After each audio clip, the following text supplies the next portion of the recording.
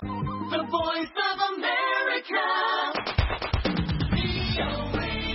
ይህ የአሜሪካ ድምፅ ራዲዮ ጣቢያ ነው።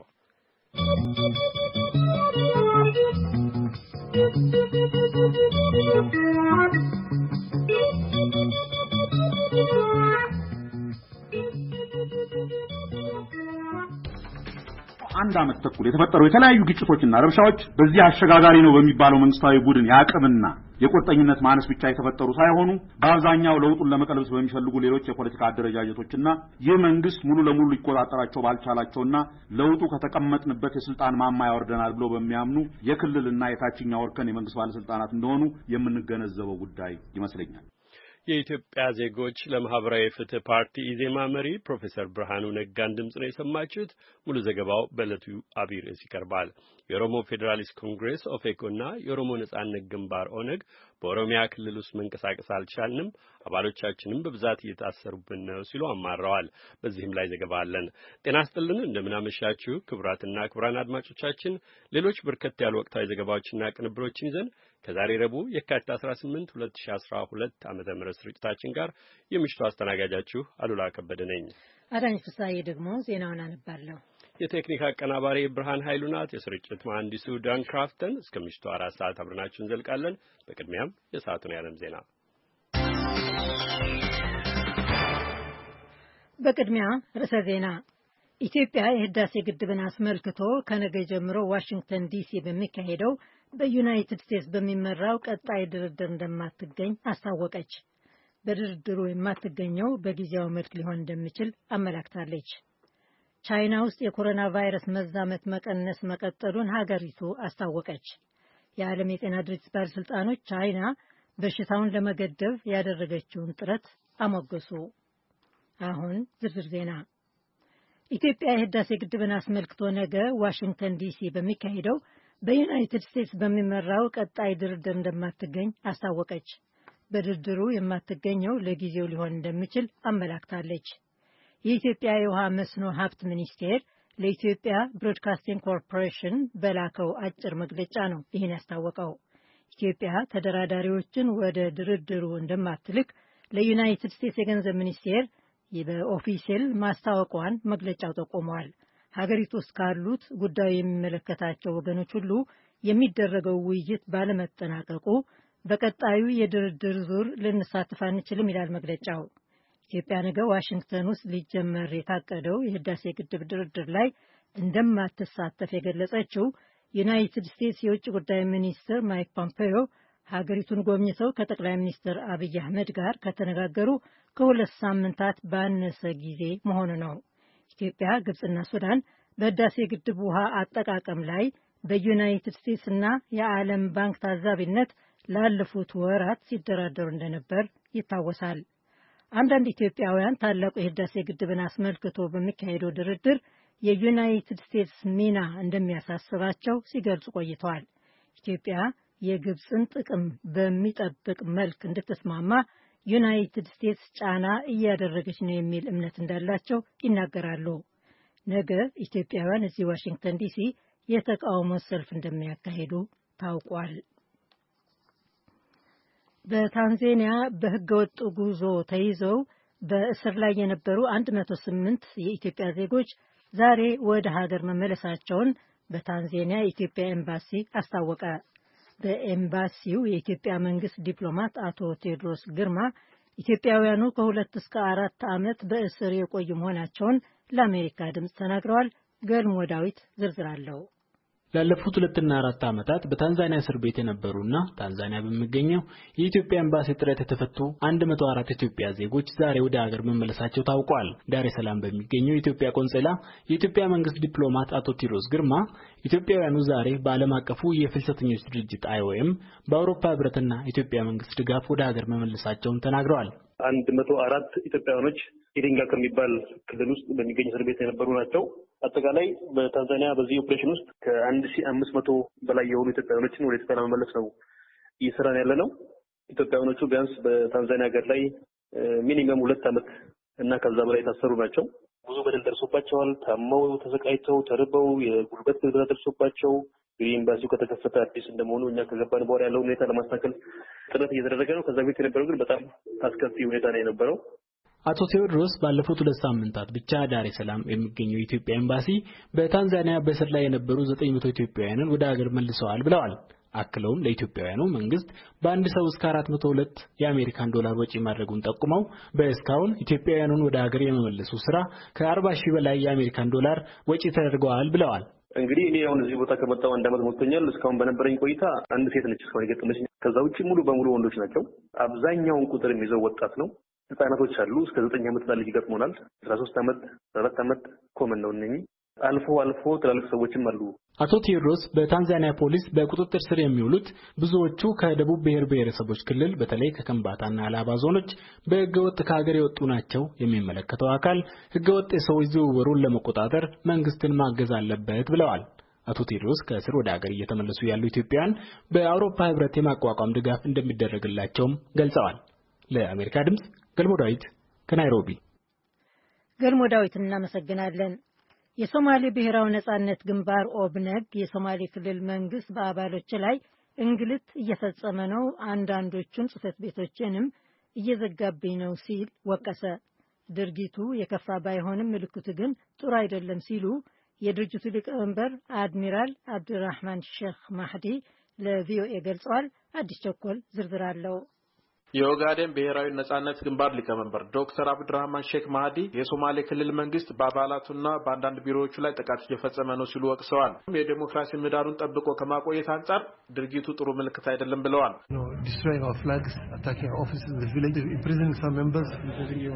በገጠር አካባቢዎች አንዳንድ አባሎቻችንን እያሰሯቸው ነው፣ ቢሮአችንንም እየዘጉ ነው።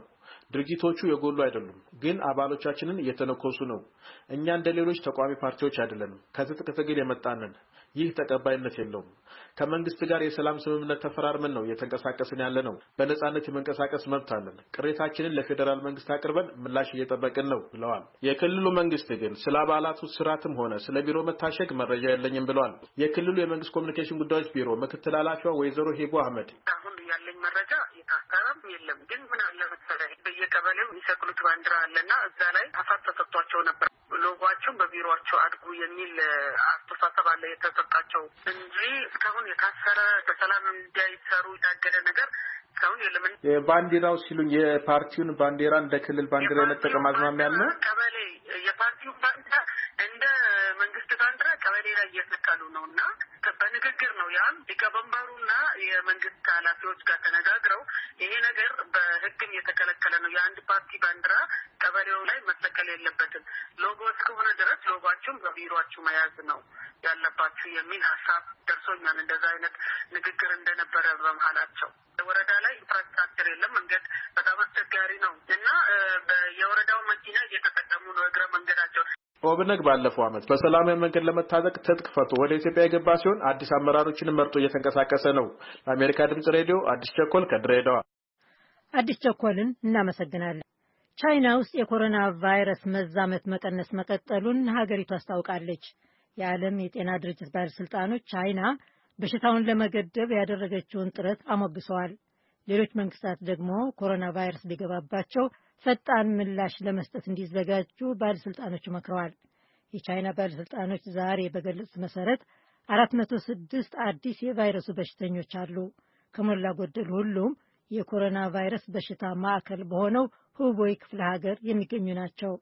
አዲስ የሞቱት 52 ሰዎችም በክፍለ ሀገሩ የነበሩ ናቸው። ቻይና ውስጥ ስላለው የኮሮና ቫይረስ ሁኔታ ጥናት ያካሄደውን የዓለም የጤና ድርጅት ቡድንን የመሩት ብሩስ አይልወርድ ስለ ጉዳዩ ጋዜጣዊ ጉባኤ ያካሂደዋል። ቻይና የቫይረሱን መስፋፋት ለመገደብ የወሰደችው እርምጃ በመቶዎች ሺዎች የሚቆጠሩ የሀገሪቱ ተወላጆች የቫይረሱ ሰለባ እንዳይሆኑ ለማድረግ ሳይችል አልቀረም የሚል ድምዳሜ ላይ መድረሳቸውን አስገንዝበዋል። ከ30 በላይ በሆኑ ሀገሮች የኮሮና ቫይረስ በሽታ መገኘቱን፣ በአውሮፓና በመካከለኛው ምስራቅ አዲስ በሽተኞች መገኘታቸውን አይልዋርድ ጠቁመዋል። ደቡብ ኮሪያ ውስጥ አንድ የዩናይትድ ስቴትስ ወታደር ኮሮና ቫይረስ እንደያዘው የአሜሪካ ወታደራዊ ባለስልጣኖች ገልጸዋል። የ23 ዓመት ዕድሜ ወጣት የሆነው በሽተኛ ከወታደራዊ ሰፈር ውጭ በሆነው መኖሪያ ቤቱ ተወስኖ እንደሚገኝ ደቡብ ኮሪያ ያለው የዩናይትድ ስቴትስ ወታደራዊ ኃይል ባወጣው መግለጫ ገልጿል። ሌሎች ለበሽታው የተጋለጡ ሰዎች ካሉ ለማጣራት ሲሉ የጤና ባለሙያዎች ከወታደሩ ጋር የተገናኙ ካሉ እየተከታተሉ መሆናቸውን ደቡብ ኮሪያ ያለው የአሜሪካ ወታደራዊ ኃይል ያወጣው መግለጫ ጠቁሟል። ወታደሩ ከሞልባሪት በተባለው በሀገሪቱ ደቡብ ምስራቅ ክፍል በሚገኝ የዩናይትድ ስቴትስ ወታደራዊ ሰፈር ነበር የተመደበው። ካምፕ ወልከር በተባለው ወታደራዊ ሰፈርም ደርሶ እንደነበር ታውቋል። ሁለቱ የዩናይትድ ስቴትስ ወታደራዊ ሰፈሮች ደቡብ ኮሪያ ውስጥ ኮሮና ቫይረስ በገባበት ሰፈር አጠገብ መሆናቸው ተገልጿል። ደቡብ ኮሪያ ውስጥ ዛሬ 169 አዲስ የኮሮና ቫይረስ በሽተኞች እንደተገኙ ባለስልጣኖች ገልጸዋል። በአጠቃላይ 1146 በሽተኞች እንዳሉ ተረጋግጧል። ባለፈው ሳምንት 30 በሽተኞች እንደነበሩ ነበር የተገለጸው። አድማጮች፣ የምሽቱ ዜናችን እዚህ ላይ ያበቃ።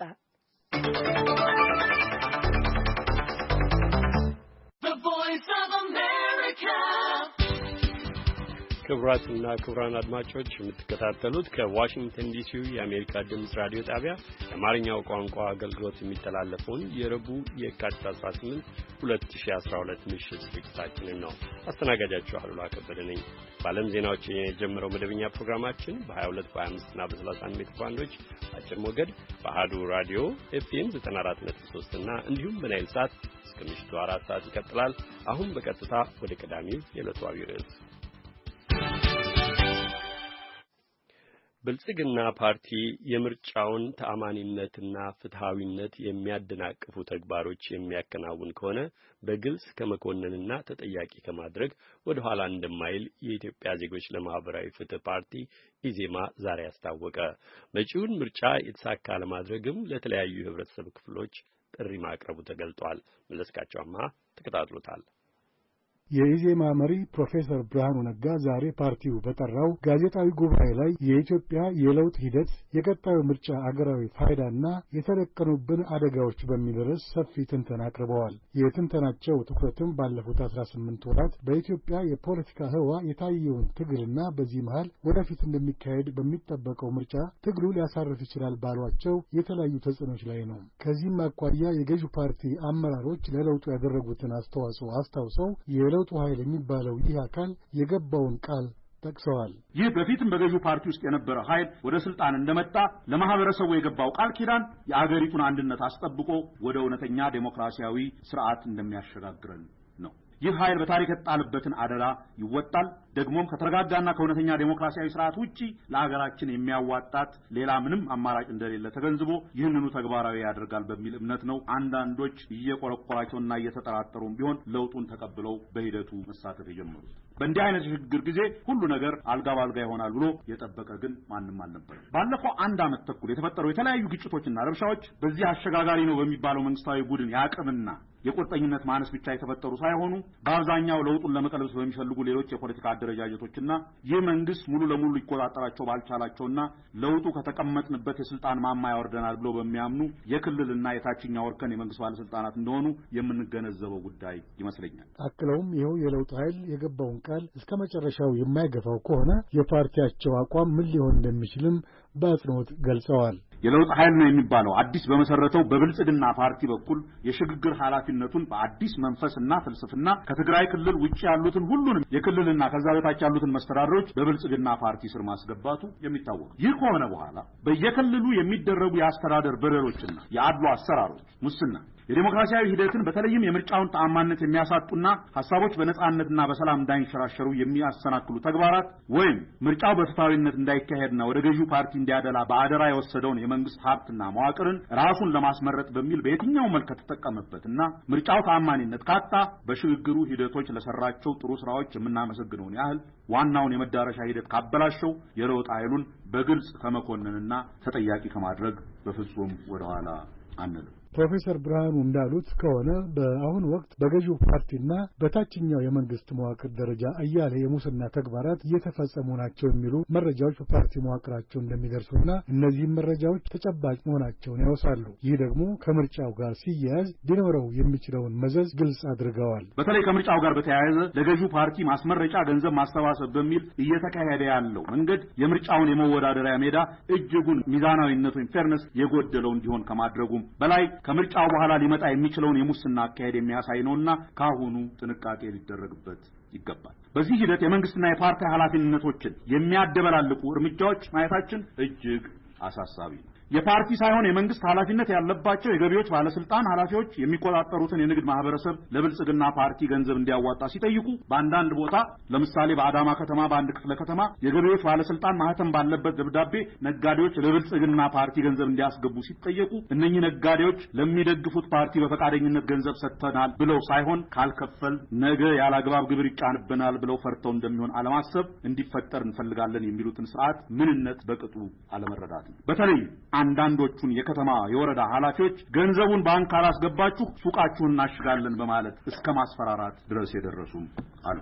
ፕሮፌሰር ብርሃኑ ሌሎችንም ምሳሌዎች አቅርበዋል። በአክሲዮን የተቋቋሙ ድርጅቶች ለምሳሌ ባንኮች፣ ኢንሹራንሶች በሺዎች የሚቆጠሩ ባለአክሲዮኖች ያሏቸው እንደመሆኑ እንደ ተቋም አንድን ፓርቲ እንዲደግፉና የተመደበ መዋጮ እንዲያደርጉ በፓርቲው ስምና እነኚህን ተቋሞች በሚቆጣጠሩት የመንግስት አካላት ገፋፊነት ሲጠየቁ ባለአክሲዮኖች የተለያየ ድርጅቶችን ሊደግፉ እንደሚችሉ የነሱ ገንዘብ ደግሞ ተቋሞች ለአንድ ድርጅት ገንዘብ ማዋጣት እንደማይገባቸው ግን ሲያዋጡም ፈርተው እንጂ አምነውበት እንደማይሆን ባንኮችና ኢንሹራንሶች አካባቢ ካሉ ኃላፊዎች ኧረ ይህ ነገር እንዴት ነው ካለፈው አልተቀየረም እንደ የሚል ፍርሃት እንደገባቸው እየሰማን እነዚህ ግምቶች አይደሉም፣ በተጨባጭ መረጃዎች ያገኘናቸው ናቸው። የዚህ አካሄድ አስፈሪነት ይህን የሚያደርጉት የመንግስት ባለሟሎች ይህ ድርጊት ስህተት መሆኑን እንኳን የሚረዱ አለመሆናቸው። የኢዜማ መሪ በመጨረሻም የገዢው ፓርቲ መውሰድ አለበት ያሉትን እርምጃ አመላክተዋል። የብልጽግና ፓርቲ እንደ ፓርቲ ተነጋግሮና አምኖበት ሳይሆን በውስጡ ያለው አንዳንድ የቀድሞ አሰራር አባዜ ያለቀቃቸው አባላቱ ከሆነ ይህን የሚያደርጉት ቢያንስ አባላቱን ማሰልጠን፣ በመንግስትና በፓርቲ መካከል ያለውን ቀይ መስመር እንዳይሻገሩ ማስተማር፣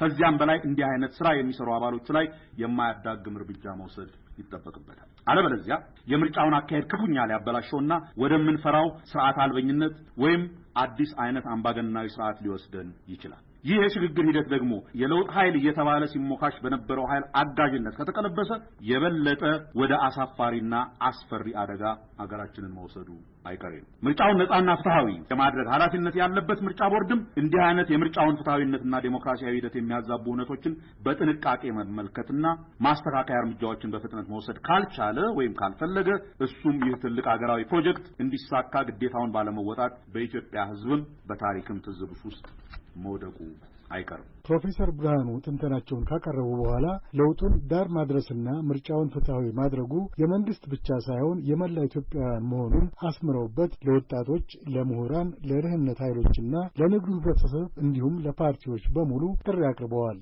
መለስካቸው አምሃ ለአሜሪካ ድምፅ ሬዲዮ ከአዲስ አበባ።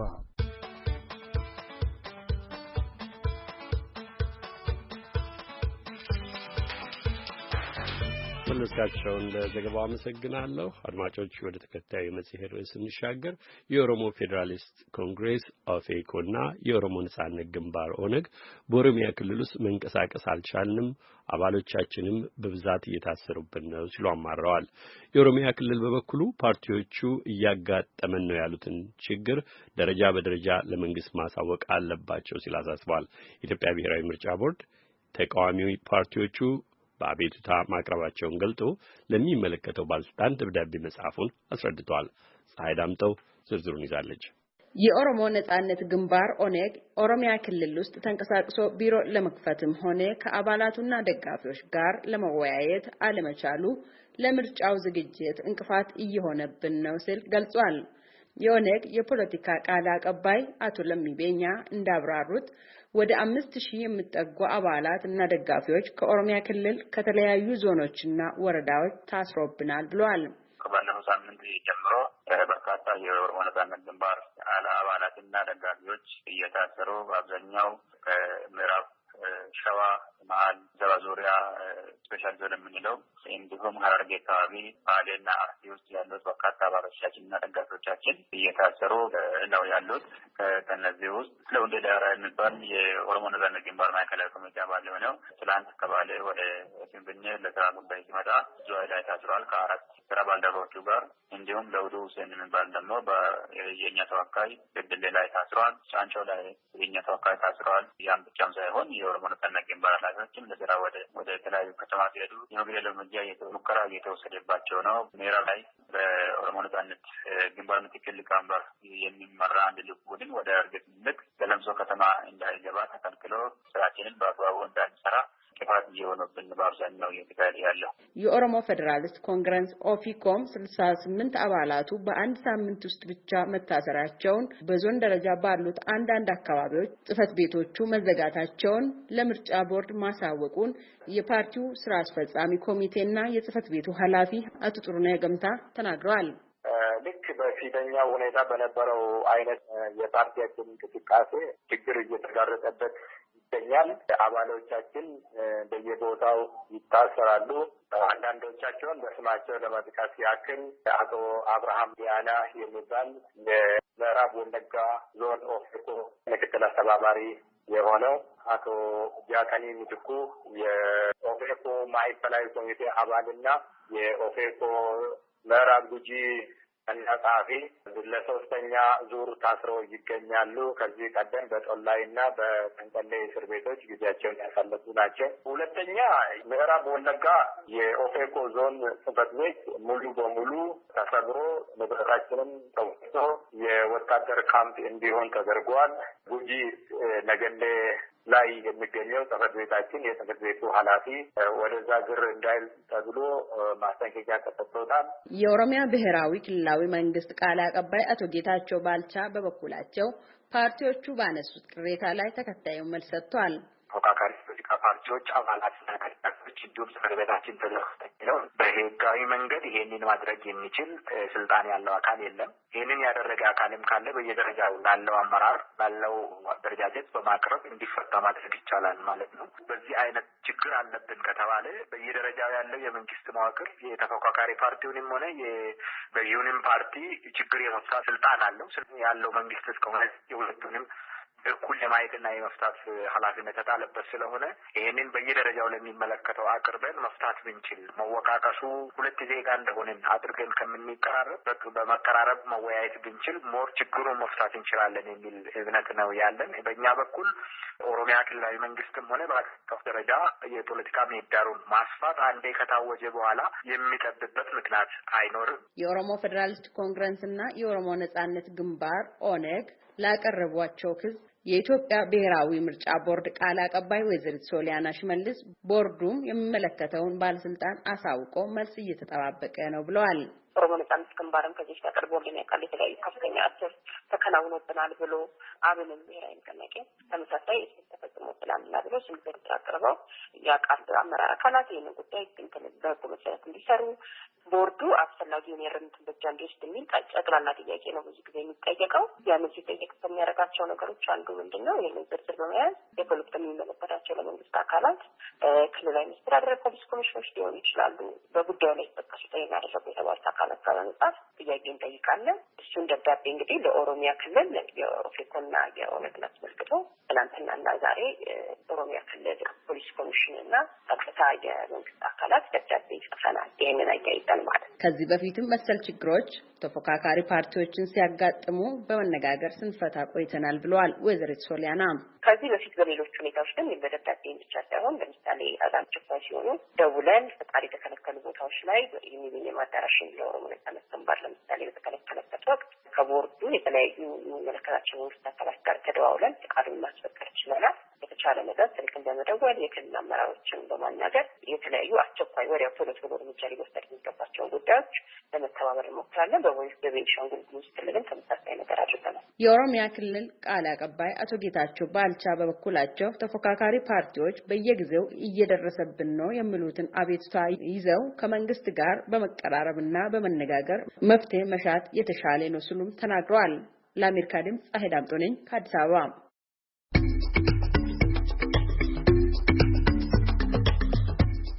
ፀሐይ ዳምጠውን አመሰግናለሁ ለዘገባዋ። አድማጮች ተከታዩ ደግሞ ወደ ምዕራብ ኢትዮጵያ ያሻግረናል። የደምቢ ዶሎ ዩኒቨርሲቲ ተማሪዎች ተፈጥሮ በነበረው አለመረጋጋት ያለፈባቸውን የትምህርት ክፍለ ጊዜ ለማካካስ ዩኒቨርሲቲው ድጋፍ እያደረገልን ነው አሉ። ተማሪዎቹ ከተቋረጠ ከአንድ ወር በላይ የሆነው የኢንተርኔትና የስልክ አገልግሎትም እንዲመለስላቸው ጠይቀዋል። የደምቢ ዶሎ ዩኒቨርሲቲ ፕሬዝዳንት ዶክተር ለታ ተስፋዬ በበኩላቸው ዩኒቨርሲቲያችን ወደ ቀድሞ መረጋጋቱ እንዲመለስና በዚህ ዓመት ለመጀመሪያ ጊዜም ተማሪዎችን ለማስመረቅ እየሰራን ነው ብለዋል። ታገቱ የተባሉ የዩኒቨርሲቲው ተማሪዎችን ጉዳይ በተመለከተም ተማሪዎቹን የማፈላለግ ጥረቱ መቀጠሉን ገልጸው ተገኝተው ወደ ትምህርት ገበታቸው እንዲመለሱ እየሰራን ነው ብለዋል። ታገቱ የተባሉ ተማሪዎችን አስመልክቶ ይገኙ አይገኙ እስካሁን ከቤተሰብም ሆነ ከመንግስት የተሰጠ መግለጫ የለም። አኮር መልካ ከደምቢ ዶሎ ተከታዩን አጠናቅረዋል። ደምቢ ዶሎ ዩኒቨርሲቲ ውስጥ የሚማሩ የተለያዩ ትምህርት ዘርፎች ተማሪዎች ከጥቂት ወራት በፊት ተከስቶ በነበረው ያለመረጋጋት ስጋት ሳቢያ ወደ ቤተሰቦቻችን በመሄዳችን ያለፈንን ክፍለ ጊዜያት ለማካካስ ዩኒቨርሲቲው ድጋፍ እያደረገልን ነው ብለዋል። ያነጋገርናቸው ተማሪዎች ከ3 ሳምንት ወዲህ ወደ ዩኒቨርሲቲው ቅጥር ግቢ በመመለስ ትምህርታቸውን እየተከታተሉ መሆናቸውን ገልጸዋል። ምህረት ደማ እባላለሁ። ለአንድ ወር ያህል አርፈን ነው የገባነው። ግን ከመጣም በኋላ ያው ብዙ የተስተካከሉ ነገሮች አሉ። በፊት ያው የውሃም ችግር ነበር፣ ያ ተቀርፏል። የሰላም ሁኔታ ምንም የሚያሳስብ ነገር የለም። በሰላም የመማር ማስተማር ሁኔታ እየቀጠለ እንዳለ ነው። እኛ ሁላችንም አንድ ላይ ምናምን ነገር ዶርም ውስጥም በቃ ሰላም ሆነን እንገባለን እንወጣለን። ላይብራሪ እስከፈለግን ሰዓት አንብበን ምናምን ነው። መምህራንም ያው ገው ያስተማሩ ነው እና ደግሞ አሪፍ እየሄድን ነው። አሁን ጭራሽ ሚድ ልንወስድ ነው። አሪፍ ገፍተናል ብለን እናስባለን። ስሜ ያህያ አብዱራህማን ይባላል። ሁለተኛ ዓመት ሲቪል ተማሪ ነኝ። ከመጀመሪያው ያለው ለውጥ በጣም የተለየ ነው። የተባከነው ጊዜ በጣም ይሰዘተናል ማለት ነው። አንድ ወር ያህል ቤት ቆይተን ነበረ። ስንመለስ ጊዜ በጣም አጥሮናል። ለመፈተን ራሱ ጊዜ የለንም። ያን ጊዜ ለማካካስም አስተማሪዎችም ትርፍ ጊዜያቸው እየተረባረቡ ነው የሚገኙት፣ እየሰሩም ነው የሚገኙት። በትምህርት ገበታችን ላይ ተመልሰናል። ትምህርት እየቀጠለ ነው ያለው። ካሁን በኋላ እንደዚህ አይነት ነገር እንዳይፈጠር ቢፈጠር እንኳን እንዳይባባስ ለማድረግ ያለውን ጥረት ሁሉም ሰው በየፊናው ማድረግ አለበት ማለት ነው። ማህበረሰቡ በጣም አሪፍ ማህበረሰብ ነው። በጣም ቻይ ሩሩና በጣም ሰው ተቀብሎ ሰው የሚያስተናግድ ሰው ነው ማለት ነው። በጣም አስተናግዶናል። ስሜ ራይል ባይሳ ይባላል። መማር ማስተማሩ በጣም አሪፍ ነው። እየተማርን ነው። ሁሉም ነገር የተሳካ ነው። ላይብራሪ በስርዓቱ እየተጠቀምን ነው። በፈለግነው ሰዓት ገብተን በፈለግነው ሰዓት እየወጣን ነው። ያለፋቸው የትምህርት ክፍለ ጊዜ እንደሚቆጫቸው የሚናገሩት ተማሪዎቹ ለወደፊቱ ግጭት እንዳይፈጠር የራሳቸውን ድርሻ እንደሚወጡ ጠቁመው ግጭት የሚከሰትበት ሁኔታ እንኳን ቢፈጠር ተማሪዎቹ አንድነታቸውን እና የቤተሰባዊነት መንፈስን በማጠናከር ችግሩ በውይይት እንዲፈታ እንደሚረባረቡ ገልጸዋል። እንደምታውቀው ተማሪው ከተመለሰ በኋላ የተለያየ አቋም አለው ለመማር ማለት ነው። ፍላጎት ያለው ጨምሯል። መማር ነው ያለብን ለመማርና ለመማር አላማ ብቻ ነው የመጣው ብሎ ያስባል። እናም ተከባብሮ ነው የሚማረው። ከብሔር አንፃር ከሃይማኖት አንፃር ሁሉም ተቋብሮ ነው የሚገኘው። የተመለሱትን ተማሪዎች ተመልሶ እየመጡ ነው። እናም ያስተናገርናቸው ነው የምንገኘው እየተማሩ ነው። በደምቢ ዶሎና አካባቢው ተቋርጦ የሚገኘው የስልክና ኢንተርኔት አገልግሎት ግን እክል እንደፈጠረባቸው አልሸሸጉም። ግን ችግራችን የኔትወርክ ጉዳይ ነው። ቤተሰብ ልናገኝ አልቻለም። ብር ላኩልን ምናምን ብለን ችግራችን የምንናገርበት አጠና ኔትወርካችን ግን እንዲለቀቅና ቤተሰቦቻችንን አግኝተን በሰላም እንድንማር ብቻ ጠይቃለሁ። በጣም ያስቸገረን ያለው ኔትወርክ ነገር ነው። ዳታ መጠቀም አንችልም። እዚህ ጋር አሳይመንት ይሰጣል እናወርደው ከኢንተርኔት ነው እና ኢንተርኔት ከሌለው አሳይመንቱን መስራት አንችልም። ያ በጣም እኛ ላይ እንቅፋት እየሆነ ነው የሚገኘው የመማር የማስተማር ሂደት ላይ ማለት ነው። ከቤተሰብ መገናኘት ጋር ትንሽ ችግር የሆነብን ኔትወርኩ ነገር ማለት ነው። ያን ነገር ነው ያስተጓጎለው የሚገኘው እንጂ ሁሉ ነገር በጣም አሪፍ ነው ብዬ ነው የማስበው። የደምቢ ዶሎ ዩኒቨርሲቲ ፕሬዝዳንት ዶክተር ለታ ተስፋዬ በአሁኑ ጊዜ ዩኒቨርሲቲ ወደ ቀድሞ መረጋጋት ተመልሶ ወደ ቤተሰቦቻቸው ሄደው የነበሩ ተማሪዎችን ድጋሚ በመቀበል እያስተማረ ነው ብለዋል። እንደተባለው ብዙ ተማሪዎች ወደ 800 የሚሆኑ ተማሪዎች ከደምቢ ዶሎ ዩኒቨርሲቲ በተፈጠረው ክስተት በፍርሃትም ሊሆን ይችላል ብዙ ተማሪዎች ወይም 800 የሚጠጉ ተማሪዎች ከግቢ ለቆ ወጥተዋል ማለት ነው። እነዚህ ተማሪዎች ለመመለስ ብዙ ስራዎችን ስንሰራ ቆይተናል። በተለይም ሀገር ሽማግሌዎች ከአምባገዳዎች እዚህ አካባቢ ያሉት ማህበረሰብ ጋር ብዙ ስራ ተሰርቶ ወደ 600 የሚጠጉ ተማሪዎች ወደ ግቢ ተመልሰዋል ማለት ይቻላል። የቀሩትን ተማሪዎች ለመመለስ አሁንም ዩኒቨርሲቲ ብዙ እንቅስቃሴ እያደረገ ነው ያለው። በተለይም ከተማሪዎቹ ጋር ከመምህራን ጋር ተነጋግሮ ብዙ ስራዎችን እየሰራን እንገኛለን ማለት ነው። ዘግይቶ የመጡ ተማሪዎችም ስላሉ ከዚህ በፊትም እንደተባለው ብዙ የተቃጠሉ ጊዜያትም ስላሉ እነዚህ ጊዜያትን ለማካካስ ወይም ኮምፐንሴት ለማድረግ ብዙ ቱቶሪያል በመስጠት በተለይም ከመምህራን ጋር በመነጋገር ሁለቱም ቀናት ቅዳሜና እሁድን ጨምሮ ትርፍ ሰዓት እያስተማሩ የተቃጠለውን ጊዜ በማካካስ ላይ ይገኛሉ ማለት ነው። ሙሉ በሙሉ ይሄ ነገር ተሰርቶ እስከሚያልቅ ድረስ የኛ መምህራን ፈቃደኞች ስለሆኑ ብዙ ስራዎችን ብዙ ጥረት እያደረጉ እነዚህ ያካክሳሉ ብለን እናስባለን። ከዩኒቨርሲቲው ቅጥር ግቢ ውጭ ወደ ቤተሰብ ሲመለሱ ታገቱ የተባሉ ተማሪዎች ጉዳይስ ከምን ደረሰ ብለን ለጠየቅናቸው እንዲህ ብለዋል። በመንግስትም የተለያየ መግለጫ ሲሰጥ ነበረ። እንደ ዩኒቨርሲቲያችንም በተሰጠው መግለጫ ላይ ሌላ አዲስ ተጨማሪ የምንሰጠው ነገር የለም፣ አይኖርም። እንደ ዩኒቨርሲቲ የምናደርገው ጥረቶች ይኖራሉ። እነዚህ ተማሪዎች እንዲፈለጉ ወይም እንዲገኙ ወይም ደግሞ ያሉበት ቦታ እንዲታወቅ የተለያዩ ኮሚቴዎችን አዋቅረን እየሰራንበት ነው የምንገኘው። ወደፊትም የኛ ምኞት እነዚህ ተማሪዎች ወደ ትምህርት ገበታቸው ተመልሰው ትምህርታቸውን እንዲቀጥሉ ማድረግ ነው ማለት ነው። አብረን እየሰራን ነው። ከታች እስከ ላይ ያለው ከመንግስት ጠቅላይ ሚኒስትር ቢሮ ድረስ ያለው ኮሙኒኬሽን ስለሚኖረን ያለውን ጥረት እንቀጥላለን ማለት ነው። ተመልሰው ትምህርታቸውን እንዲማሩ ከዩኒቨርሲቲ ውጪ ታገቱ ከተባሉ ተማሪዎች መካከል 14ቱ የደምቢዶሎ ዩኒቨርሲቲ ተማሪዎች መሆናቸውን የዩኒቨርሲቲው ፕሬዝዳንት ዶክተር ለታ ተስፋዬ ከዚህ በፊት በነበረን ቃለ መጠይቅ አረጋግጠው ነበር። ከ14ቱ ተማሪዎች ቤተሰቦችን መካከል የ10ሩ ተማሪዎች ቤተሰቦች ለመንግስት አቤቱታ ማቅረባቸውም እንዲሁ ሲገለጽ ነበር። የተማሪዎቹ እገታ ዜና ከተሰማ ወዲህ ተማሪዎቹ እንዲገኙ የተለያዩ ጥረቶች በመንግስት እየተከናወኑ በመንግስትም ሆነ በቤተሰቦቻቸው የተሰጠ መግለጫ የለም። አንዳንድ ተማሪዎች ላቀረቡት የኢንተርኔትና ስልክ አገልግሎት መቋረጥ ምላሽ ሰጥተዋል። ዶክተር ለታ ተማሪዎች የሚያነሱትን ጥያቄ ትክክል ነው። በተለይም ከኢንተርኔት ጋርና ከኔትወርክ ወይም ደግሞ ከስልክ ጋር የተገናኘ ብዙ ጥያቄዎች ይነሳሉ። ዩኒቨርሲቲው ከሚመለከታቸው አካላት ጋር እየተነጋገረ ይህንን ሶሉሽን ለመስጠት እየሰራ ነው የሚገኘው። ለምን ቢባል ዩኒቨርሲቲውን ቀጥታ ባልሆነ መንገድም ወይም ደግሞ ዩኒቨርሲቲውን እየጎዳ ነው ያለው ማለት ነው። ለምሳሌ ዩኒቨርሲቲያችን የድህረ ምረቃ ፕሮግራም እየሰጠ ነው የሚገኘው። ላይብረሪ ውስጥም እንደዚህ አይነት ተማሪዎች ብዙ አዲስ አይዲያዎችን ከኢንተርኔት የሚፈልጉበት እንትን ስለሚኖር አስፈላጊ ነው ብለን እናምናለን። ከሚመለከታቸው ሰዎች ጋር እየተነጋገርን በአጭር ጊዜ ውስጥ መልስ ያገኛል ብለን እናምናለን። ዩኒቨርሲቲው ከተከፈተ 3 ዓመት በመሆኑ በዚህ ዓመት ለመጀመሪያ ጊዜ ከ500 በላይ ተማሪዎችን ለማስመረቅ ዝግጅት እያደረገ ነው ያሉት ዶክተር ለታ ለማህበረሰብ አቀፍ አገልግሎትና ጥናትና ምርምርም ትኩረት ሰጥቶ እየሰራ ነው ብለዋል። ለአሜሪካ ድምጽ ናኮር መልካ ከደምቢዶሎ።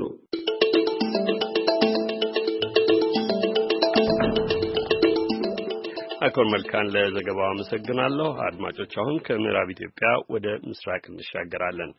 ሐምሌ 20 ቀን 2010 ዓ.ም ድሬዳዋ ላይ ቤት ተዘግቶባቸው በቃጠሎ ለህልፈት በተዳረጉ የጅቡቲ ዜጎች ጉዳይ በቁጥጥር ስር ውለው የነበሩ ተጠርጣሪዎች ላይ ውሳኔ ተላለፈ። ድርጊቱን ፈጽመዋል ተብለው የጥፋተኝነት ብይን በተላለፈባቸው ላይ ከ3 እስከ 25 ዓመት የሚደርስ ቅጣት ሲወሰን በወቅቱ ተፈጽሞ የነበረው ድርጊት በመቶዎች የሚቆጠሩ ኢትዮጵያውያን ከጅቡቲ ተፈናቅለው እንዲመጡ መንስኤ የነበረ ሲሆን እዚህ ድሬዳዋ የብሔር መልክ ባለው ግጭት በርካታ ኦሮሞዎችና ሶማሌዎች ከየሰፈራቸው እንዲፈናቀሉና ከ10 በላይም የከተማው ነዋሪዎች በተለያየ ጊዜያት የብሔር መልክ በነበረው ግጭት ለህልፈት እንዲዳረጉ አንዱ መንስኤ ነበር ይለናል አዲስ ቸኮል በተከታዩ ዘገባው። ሐምሌ 28 ቀን 2010 ዓመተ ምህረት በጅጅጋና ሌሎች የሶማሌ ክልል ከተሞች ሶማሌ ባልሆኑ የክልሉ ነዋሪዎች ላይ ጥቃት በተፈጸመ ማግስት ድሬዳዋ ላይም የጅቡቲ ዜጎች የሚኖሩበት ቤት ላያቸው ላይ ተዘግቶ በተፈጸመ ቃጠሎና ተያያዥ ጥቃት 9 ሰዎች ለህልፈት ተዳርገው ነበር። በድርጊቱ ተሳታፊ ናቸው ተብለው በተጠረጠሩት ላይ ምርመራውን ያካሄደው ፖሊስ ጉዳዩ በፍርድ ቤት ሲታይ ከቆየ በኋላ ውሳኔ ተሰጥቶበታል ብሏል። የድሬዳዋ ፖሊስ ኮሚሽን ኮሚሽነር አለሙ መርጋ ለጋዜጠኞች በሰጡት መግለጫ ይህንን ብለዋል። ሐምሌ 29 በዚህ ከተማ ላይ ጅቡቲያንን ጨምሮ ከ9 በላይ ሰዎች ቤት ተቆልፎባቸው የተቃጠሉ ሰዎች ነበሩ። እነዚህ ሰዎችን በተመለከተ 34 እስረኞች ተጠርጣሪዎች በመመራ ቁጥጥር ስር እንዲውሉ ከተደረገ በኋላ ወደ ፍርድ ቤት ቀርበው ከ34ቱ 7ቱ ህጋዊ መከላከል ሳያስፈልጋቸው በወንጀል ምንዳ መቅጫ ህግ ስርዓት ቁጥር 141 መሰረት የተፈቱ ሲሆን ከዛ በኋላ መከላከያ ቀረበ በኋላ አስፈላጊው ምስክር ቀርቦ እነኚህ ምስክር ከተረጋገጠባቸው በኋላ ግን መከላከያ ማስረጃ አቅርበው 10ሩ ደግሞ የነሱ መከላከያ ተቀረበባቸው ምስክር ያስተባበለ ስለሆነ 10ሩም እንደዚሁ በፍርድ ቤት ነፃ ወጥቷል። ቀጣዮቹ 17ቶቹ ግን ያቀረቡት መከላከያ ስላላስተባበለ በትክክልም የቀረባቸው ማስረጃ ደግሞ ስላረጋገጠባቸው ይሄ በፍትህ አደባባይ በግልጽ ችሎት ቀርቦባቸው ፍርድ ቤቱ ባለፈው ሳምንት ውስጥ ከ3 ዓመት እስከ 25 ዓመት የሚደርስ ቅጣት በእነሱ ላይ አሳርፏል። ድርጊቱ የተጎዱ ሰዎች ፍትህ እንዲያገኙ ተብሎ የተሰራ እንጂ ማንንም ለማጥቃት የተፈጸመ አይደለም ያሉት ፖሊስ ኮሚሽነሩ ቅሬታ ያለው ይግባኝ ማለት ይችላል ብለዋል። ቅጣት በተመለከተ በፍትህ አደባባይ በሁለቱም ጎን መከላከያም ማስረጃም ቀርቦ የታየ ጉዳይና ፍርድ ቤቱ በትክክል በግልጽ ችሎት የሰጠው ውሳኔ ቅሬታ ያለው ወገን ቀጣይ የይግባኝ መብቱን ማስጠበቅ ይችላል። አሊያም ደግሞ እስከ ፌዴሬሽን ምክር ቤት ሄዶ የፍትህ ስርዓቱ አሰጣጡ ልክ አይደለም ማለት ይግባኝ ማለት መብት አለው። ይሄ ሆኖ ያለ ግን የታሰረው አንዱ ወገን ነው እንደዚህ ነው እንደዛ ነው የሚል በድሬዳዋ ከተማ ውስጥ ሌላ ረብሻ ለመፍጠር የሚፈልጉ ከፍትህና ከህግ ተጻራሪ መሆን የሚፈልጉ አንዳንድ በጣም ጥቂት በቁጥር የሆኑ ሰዎች በተለያየ ጊዜ ይሄን ነገር ያናፈሱ ያሉበት ሁኔታ ነው ያለው። ማህበረሰቡ ግን በፍትህ ውሳኔ የሰጠው ጉዳይ ትክክል ነው ብሎ ተቀብሎት ያለና ይሄ ይበል የሚያሰኝ ነው የሚል ሁኔታ ነው ያለው ማለት ነው። ይሄን የሚያደርጉ ወገኖች ሆን ብለው በከተማ ውስጥ የሆነ ነገር ለመጫር ፈልገው እንጂ ሰዎቹ ጥፋት አጥፍተው አይደለም የሚል አቋም ላይ ሆኖ አይደለም። ማየት ያለብን እነኛ የተቃጠሉት የሞቱት ህፃናት የሞተችው እርጉዝ ሴት የሞቱት ከኛ አገር ውጪ የሆኑ የጅቡቲያን ዜጎች እዚህ እንደ እንግዳ መጥቶ የተቃጠሉት ሰዎች ህይወት ጥያቄ መልስ ማግኘት አለበት። የጥያቄው መልስ ደግሞ ይሄ በፍትህ የተሰጠው ውሳኔ ስለሆነ ይሄንን ነው ማየት ያለብን። ሐምሌ 29 ቀን 2010 ዓ.ም ድሬዳዋ ላይ የጅቡቲ ተወላጆችን ጨምሮ 9 ሰዎች የሞቱበትን ጥቃት ተከትሎ ጅቡቲ በርካታ ኢትዮጵያውያንን ከሀገሩ አባራ ነበር። የድሬዳዋ ተወላጅ የሆኑ ነዋሪዎች ድሬዳዋ በተለምዶ ሐምዳይል በተባሉ አካባቢ በድንኳን እንዲሰፍሩ የተደረገ ሲሆን ቤተሰቦቻቸው በምስራቅና ምዕራብ ሐረርጌ እንዲሁም ሌሎች አካባቢዎች የሚገኙ በመቶዎች የሚቆጠሩ የጅቡቲ ተፈናቃዮችም መንግስት ትራንስፖርት አቅርቦላቸው ወደ የአካባቢያቸው ተሸኝተው ነበር። ይህንን ተከትሎ ግን ድሬዳዋ ላይ ከሰፈር ጸብነት የዘለለ መልክ ያልነበረው ግጭት አድማሱን አስፍቶ በከተማዋ በርካታ ሶማሌዎችና ኦሮሞዎች አንዱ ከሌላው ሰፈር እንዲፈናቀሉ እንዲሁም ቀላል የማይባሉ ነዋሪዎችም ሞትና የአካል ጉዳት እንዲደርስባቸው መንስኤ ሆነው ነበር። ሆኖም ባለፈው ዓመት በድሬዳዋ እንዲሁም በኦሮሚያና ሶማሌ ክልል ደረጃ በተሰሩ መልከ ብዙ የእርቅ ስራዎች የህብረተሰቡ በተለይም የኦሮሞና ሶማሌ ብሔር የድሬዳዋ ነዋሪዎች መስተጋብር ቀድሞ ወደ ነበረበት ተመልሷል። ለአሜሪካ ድምጽ ሬዲዮ አዲስ ቸኮል ከድሬዳዋ።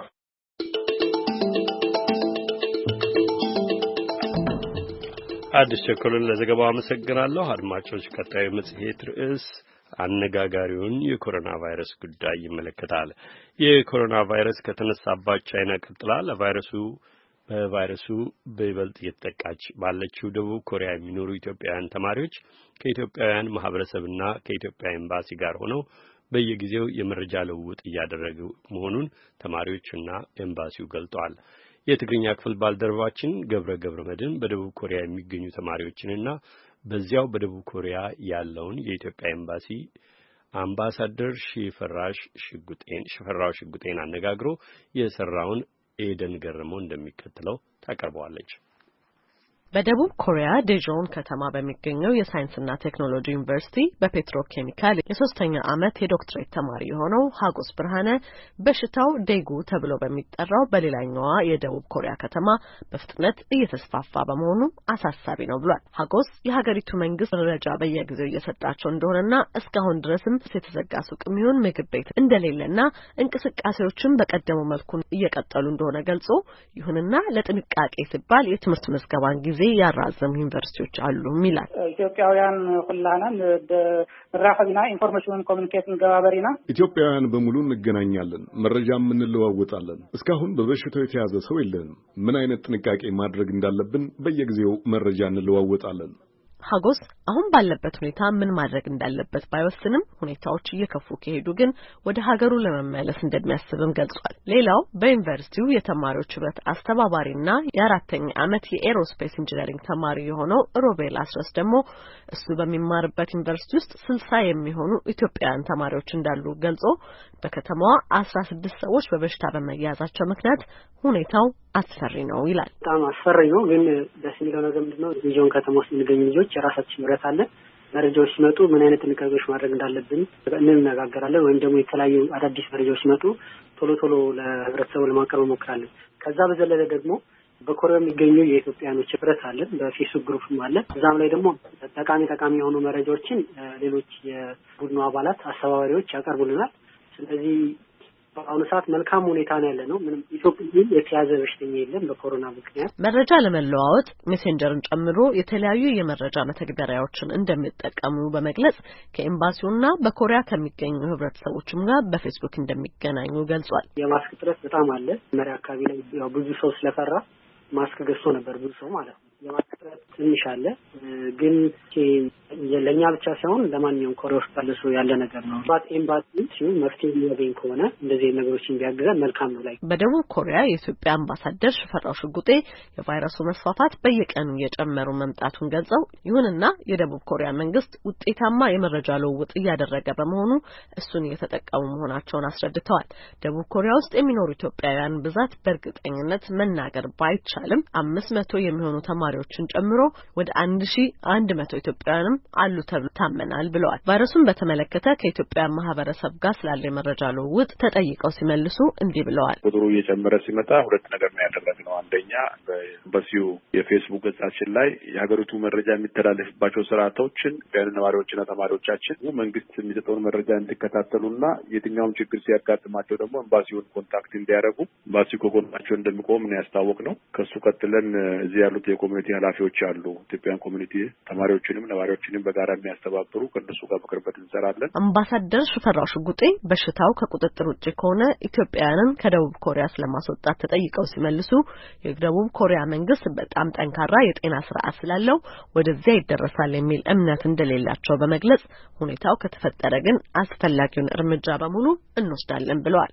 የፊት መሸፈኛ ማስክን በሚመለከትም የሀገሪቱ መንግስት በስፋት እያመረተና ዋጋውንም እየተቆጣጠረ በመሆኑ የተሰጋው ችግር እንደማይኖር ጠቅሰው እየተመካከርን የምንሰራ ይሆናል ብለዋል።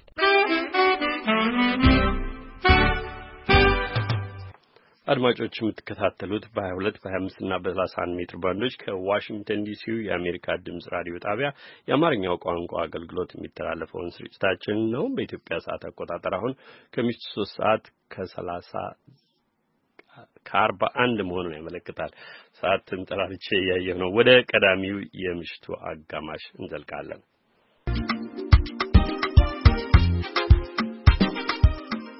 የዩናይትድ ስቴትስ የገንዘብ መስሪያ ቤት ባሰናዳውና ከየካቲት 18 እስከ 19 ይካሄዳል ተብሎ ቀን በተቆጠረለት የህዳሴ ግድብ ውይይት ኢትዮጵያ እንደማትሳተፍ አስታውቃለች። በዩናይትድ ስቴትስ የኢትዮጵያ አምባሳደር ፍጹም አረጋ በትዊተር ገጻቸው ላይ ይህ የሆነው ከባለድርሻ አካላት ጋር እየተደረገ ያለው ውይይት ባለመጠናቀቁ መሆኑን አመልክተዋል። አምባሳደሩን ጨምሮ የሚመለከታቸውን ባለስልጣናት ለማነጋገር ያደረግነው ተደጋጋሚ ጥረት ለጊዜው አልተሳካም። ይህ በእንዲህ እንዳለ የህዳሴውን ግድብ ድርድር የተመለከተ ሰልፍ በነገው ዕለት ዋሽንግተን ዲሲ ላይ ተጠርቷል። ሀብታሙ ስዩም ከሰልፉ አስተባባሪዎች መካከል አንዱ ከሆኑት አቶ ጣሰው መልአከ ህይወት ጋር ከደቂቃዎች በፊት በስልክ ተገናኝቶ ሰልፉ የተጠራበትን ምክንያት ነግረውታል። እንግዲህ የሰልፉ በዋናነት በነገው ዕለት የተጠራው በዚህ በወር መጨረሻ ላይ በአሜሪካ አደራዳሪነት የኢትዮጵያና የግብጽ በአባይ ግድብ ዙሪያ ለመፈራረም ፕሮግራም እንዳላቸው ሰምተናልና ያንን በተመለከተ የአሜሪካ መንግስት በአባይ ግድብ በኢትዮጵያ ላይ የምታደርገውን አድሏዊ ጫና እንድታቆምና ከአደራዳሪነቷ እንድትወጣ ለመጠየቅ ነው። ይሄ ደግሞ በሉዓላዊነታችን ላይ የተቃጣውን ጣልቃ ገብነት ተው ሊሆን ይችላል። አሜሪካ በዚህ ድርድር ውስጥ ያለኝ ሚና የታዛቢነት ነው እያለች ነበረ እያለችም ነው አሁን ድረስና ከምን አንጻር ነው ጫናው እየደረሰ ነው ብላችሁ ሰልፉን ለመጥራት የተነሳሳችሁት? በቀደመው አጀማመሩ እንዳተቀየረና በኢትዮጵያ ላይ ጫና እየፈጠሩ እንደሆነ እየተሰማ ነውና ይሄንን ጫና የአሜሪካ መንግስት ከኢትዮጵያ ላይ እንድታነሳ ነው እንግዲህ ጥያቄው የምናቀርብላቸው። እንደዚሁም ደግሞ የኢትዮጵያ መንግስት እስካሁን ይህንን ጫና ተቋቁመው እዚህ ደርሰዋል። አሁንም ይሄ ድርድር ለ100 ሚሊዮን ኢትዮጵያ እንደውም ለቀጣዩም ትውልድ ሁሉ ወሳኝ ጉዳይ ስለሆነ በዚሁ አካሄዳቸውን እንዲጠነክሩና በዚህ ስምምነት ላይ ፊርማቸውን እንዳያኖሩ እነሱንም ከጎናቸው እንደሆነ ለመግለጽም የተጠራ ሰልፍ ነው። ሰላማዊ ሰልፉን የመጥራት ሂደቱ የተከናወነው በግል ተነሳሽነት ነው ወይንስ ደግሞ በመንግስት የሚደገፍ ነው? ይሄ ጥሪ በአጠቃላይ በዚህ ላይ የሚሳተፈው ማህበረሰቡ ነው። በዲሲና አካባቢ ያሉ አክቲቪስቶች፣ የተለያዩ የማህበረሰብ ተጠሪዎች በግለሰቦችም ደረጃ ተሰባስበው የሀገራችን ጉዳይ ጉዳይ ያገባናል። ይሄ ጉዳይ የመንግስት ጉዳይ ብቻ አይደለም። እኛም ደግሞ ከመንግስት ጎን እንደሆነና መንግስትም በዚህ ውስጥ በማህበረሰቡ ገንዘብ የተሰራ የማህበረሰቡ ባለቤትነት ስለሆነ በጫና ምክንያት ፊርማ እንዳያደርግ ግፊታችንን ለማድረግ ስምምነት ውስጥ እንዳይገባ የኛም ያገባናል በማለት የተደረገ ነው። ምንም ከመንግስት ጋር ግንኙነት የለውም። መንግስትንም ለማሳሰብ እንደዚሁም የአሜሪካ መንግስትን ለመጠየቅ በማህበረሰቡ የተዘጋጀ የሰልፍ ጥሪ ነው። ሰልፉ የት ቦታ ነው የሚካሄደው? በሰልፉ ላይ ታሳውቋቸው ልታስገነዝቧቸው ያሰባቸዋቸው ሀሳቦች ምን አይነቶች ናቸው? እንግዲህ ሰልፍ የተጠራው በዋሽንግተን ዲሲ የሚገኘው ስቴት ዲፓርትመንት ፊት ለፊት ነው ጥሪውን ያደረግነው። ላልኩት በዋናነት እኛ መልእክት የምናስተላልፈው የአሜሪካ መንግስት ጣልቃ ገብነቷን እንድታቆም ነው። በአገራችን ሉዓላዊነት ጉዳይ ውስጥ ገብታ ጫና መፍጠሯን እንድታቆም፣ ያድሏዊ የሆነ ለግብጽ ያደላ የአደራዳሪነት ተግባሯን እንድታቆምና እንደ መጀመሪያው ወደ ታዛቢነቷ እንድትመለስ ለመጠየቅ ነው ዋና መልእክታችንን አድርገን የምናስተላልፈው። እጅግ በጣም አመሰግናለሁ አቶ ጣሰው መላከ ሕይወት። መልካም ምሽት ይሁንልዎት። አሜን። እኔም አመሰግናለሁ ስለሰጠኝ እድል። አፍታሙ እንደዚሁ ቪኦኤ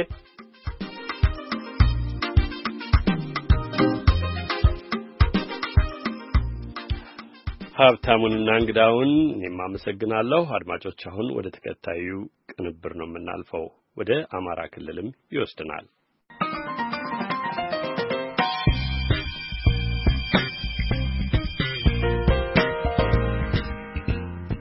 በአማራ ክልል ስለተካሄደው ሹምሽርና የስልጣን ሽግሽግ በቂ የሆነ ምክንያት መቀመጥ አለበት ሲሉ አንዳንድ ምሁራን አሳሰቡ።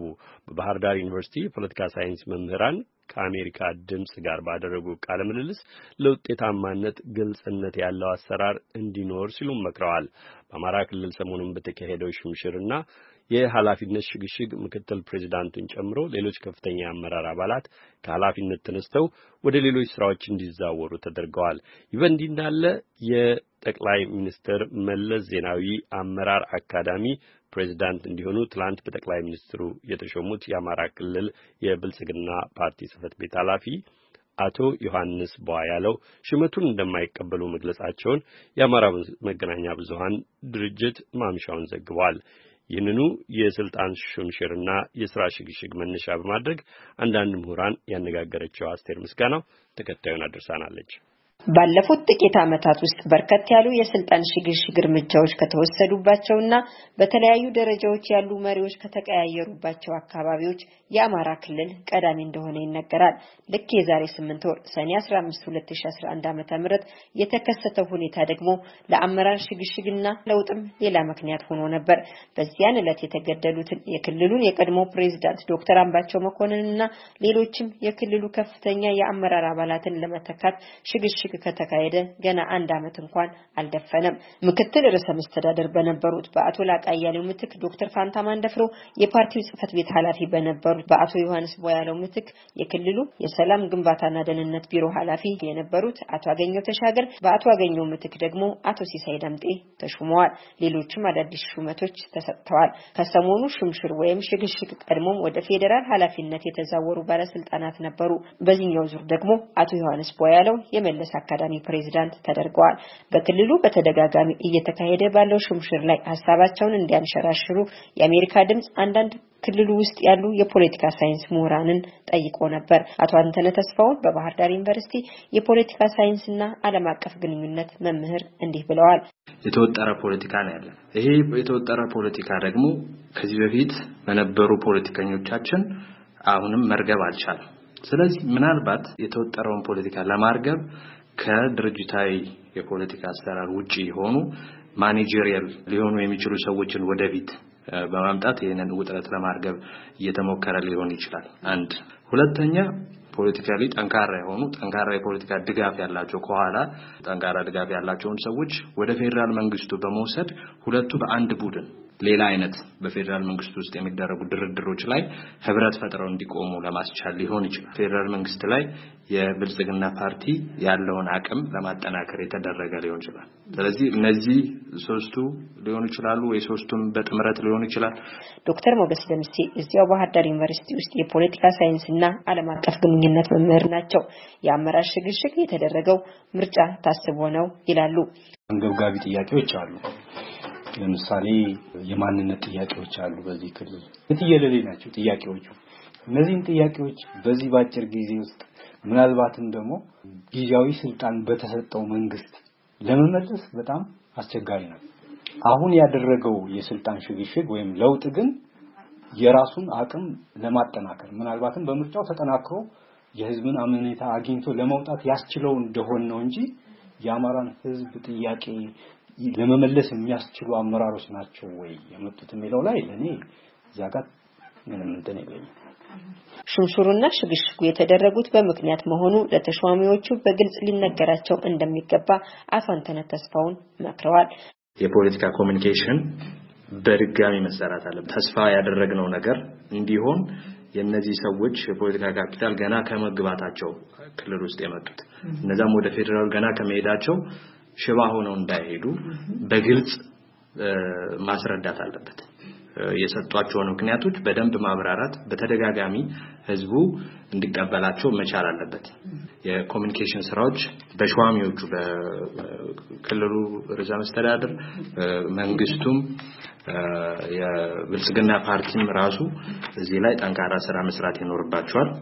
ለአዲሶቹ ተሿሚዎች ደግሞ ነፃነት መስጠት ያስፈልጋል። አዳዲስ ከፖለቲካ ከድርጅታዊ ፖለቲካ አሰራር ውጪ የሆኑ ሰዎችን አምጥተሽ ነፃነት ካልሰጠሻቸው እና በድሮ አይነት አሰራር በድርጅታዊ ፖለቲካ አሰራር ውስጥ ሰሩልኝ ካልሻቸው እነዚህን ሰዎች አምጥቶ ማክሸፍ ነው የሚሆነው። አዲሶቹ ተሿሚዎችም ደግሞ በአንጻሩ ብቻቸውን ምንም አይመጡ። እነዚህ አሁን የሚሄዱት ጠንካሮቹ እዛ ላይ ጠንካራ መድረክ ይፈጥራሉ። የአማራ ፖለቲካ የክልሉ ጉዳዮች በፌደራል መንግስት ከፍተኛ ትኩረት እንዲሰጣቸው ያደርጋሉ።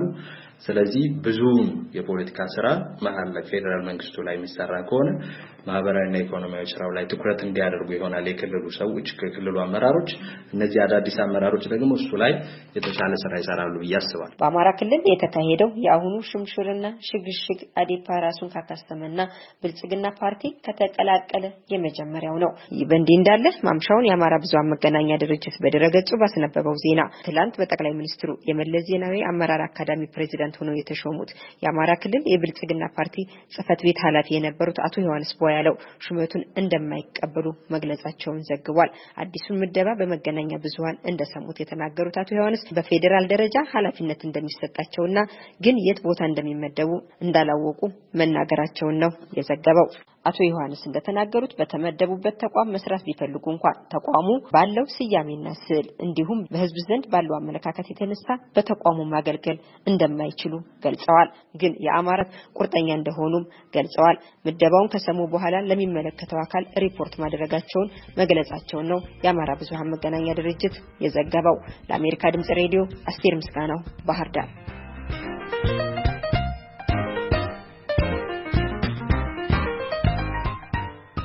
አስቴር ምስጋናውን አመሰግናለሁ። አድማጮች በእንዲህ እንዳለ የመለስ ዜናዊ አመራር አካዳሚ ፕሬዚዳንት እንዲሆኑ ትላንት በጠቅላይ ሚኒስትሩ ተሾሙት የአማራ ክልል ብልጽግና ፓርቲ ጽህፈት ቤት ኃላፊ የነበሩት አቶ ዮሐንስ ቧያለው ሹመቱ እንደማይቀበሉ መግለጻቸውን የአማራ የብዙሃን መገናኛ ድርጅት ማምሻውን ዘግቧል።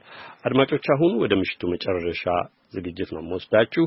የኮሮና ቫይረስ ጉዳይ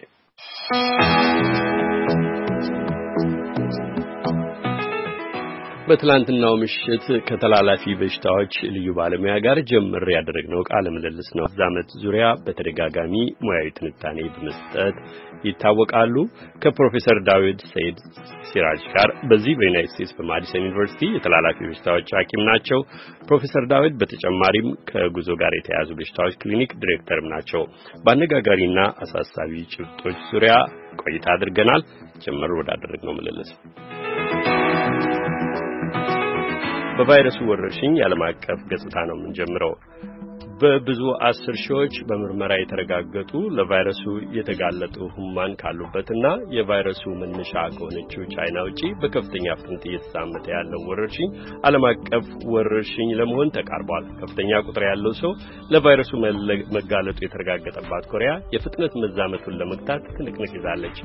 ለቫይረሱ የተጋለጡ ሰዎች ቁጥር በአንድ ቀን አዳር ከ229 ወደ 283 ያሻቀበበት ጣሊያን፣ ቱስካንና ሲሲሊ ግዛቶች አዳዲስ ለቫይረስ የተጋለጡ ሰዎች መታወቁና ክልል ውስጥ ያለ ተጨማሪ ቪዛ እንደ ልብ በሚዘዋወሩባቸው ሀገሮች መላው አውሮፓ በፍጥነት እንዳይዛመት ስጋት ደቅነዋል። የዓለሙ አክሲዮን ገበያ ዎል ስትሪት በዚሁ በኮሮና ቫይረስ ዛቢያ በዓለም ዙሪያ በፍጥነት መዛመት ላይ በአንዲት ዕለት ብቻ ባለፉት 2 ዓመታት ታይቶ በማይታወቅ ደረጃ ከፍተኛ ማሽቆልቆል አስመዝግበዋል። በኢራን የኮሮና ቫይረስን መዛመት ለመከላከል የተቋቋመው ቡድን የሚመሩት ምክትል የጤና ሚኒስትሯ ለቫይረሱ መጋለጣቸው ተዘግበዋል። ፕሮፌሰር ዳውድ የዚህ ገጽታ ምንድነው በሚል በሰፊው አነጋግሬያቸዋለሁ። ባጭሩ የሚሰጡትን አስታውቀን የኢትዮጵያን ጉዳይ በሌላ ፕሮግራም እንመለከታለን። አመሰግናለሁ አሉላ። ሁሉ ጊዜ እንደዚህ አይነት አዲስ ህመም ሲመጣ ቆም ብለን ከሌሎች ህመሞች ጋር ማወዳደር ያለብን ይመስለኛል። ለምሳሌ ይሄ በየአመቱ የሚመጣው ኢንፍሉዌንዛ የምንለው ጋር ስታወዳድረው ይሄ አሁን በአጠቃላይ የምናየው ያለነው ቁጥር በጣም ትንሽ ነው። ነገር ግን ይሄ አዲስ ህመም በመሆኑ ኮሮና ቫይረስ በአጠቃላይ የዓለም ህዝብ ለዚህ ህመም የተጋለጠ በመሆኑ ምክንያቱ ካሁን በፊት አይተነው ስለማናቅ መከላከያ ያለው ሰው ስለሌለ እና አካሄዱም ወዴት እንደሚያመራ ስለማናቀው ሁሉ ጊዜ ፍራቻው የሚጠበቅ ነው፣ አስፈላጊም ነው። ምክንያቱ ካልሆነ መቆጣጠር አንችልም። ጠቅላላ በዚህ ህመም የተለከፉትን ቁጥር ማወቅ በጣም ከባድ ነው። ቻይናም በትክክል ቁጥሩን እየሰጠችን ነው የሚለው ነገር አነጋጋሪ ሆኗል። ብዙ ጊዜ ሪፖርት የሚያደርጉት ኮንፈርምድ የሆነውን ኬዝ ብቻ ነው። እስከ 80,000 የሚደርሰው ኮንፈርምድ ኬዝ ነው የተባለ ያለው ከዚህ ውስጥ የተረጋገጠ ማለት ነው። አዎ በምርመራ የተረጋገጠ ነገር ግን እንደዚህ አይነት አዲስ ወረርሽኝ ሲመጣ የዓለም የሕክምና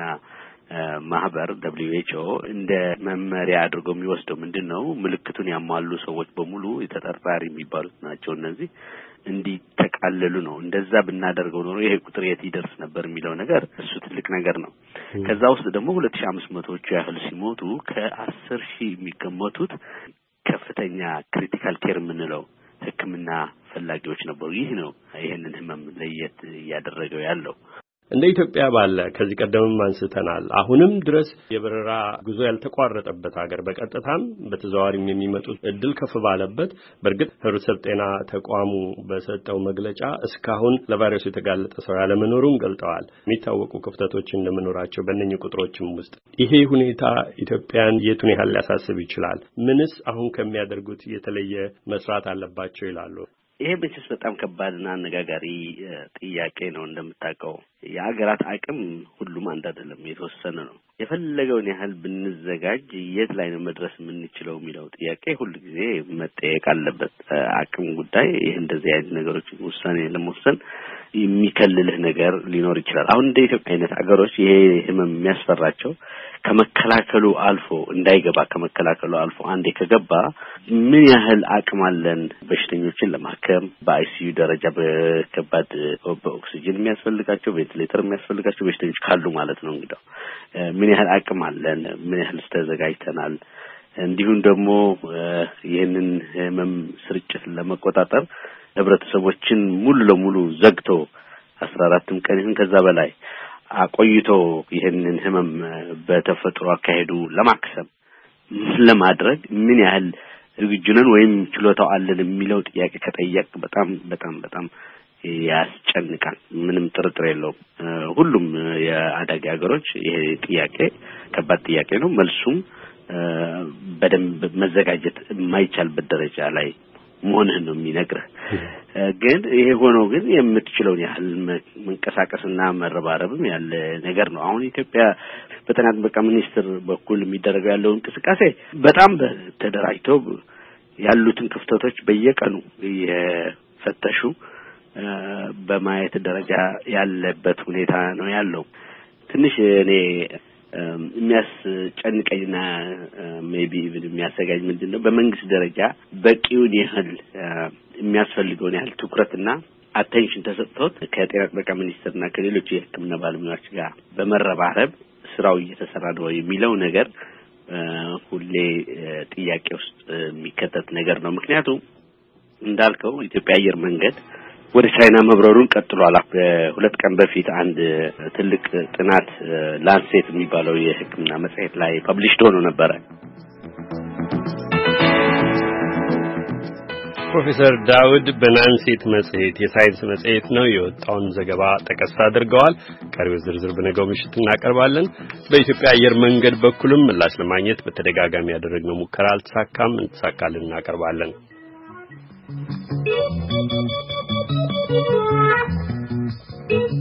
የአሜሪካ ድምጽ ራዲዮ የአማርኛው ቋንቋ አገልግሎት በ22 በ25 እና በ31 ሜትር ባንዶች ባጭር ሞገድና እንዲሁም በናይል ሳት በየቀኑ ከምሽቱ ሰዓት ጀምሮ በሚያስተላልፈው ስርጭት ለዛሬ ያዘጋጀውን የአንሳ ፕሮግራም እዚህ ላይ ያበቃ። ያስተናገድኳችሁ አሉላ ከበደ ከአቀናባሪ ብርሃን ኃይሉና ከተተኪዋ ስርጭት መሐንዲስ ናሽዋ ከዋና አዘጋጇ ተታበላቸውና ከተቀሩ ባልደረቦች ጋር በዚሁ ሰናበታለሁ።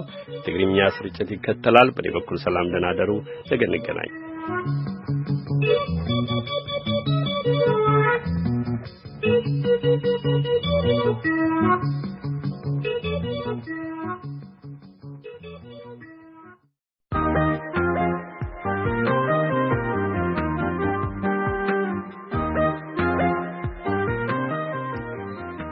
እዚህ ዋሽንግተን ዲሲ ዝርከብ ፈነወ ድምፂ ኣሜሪካ VOA 22 25 31 ሜትር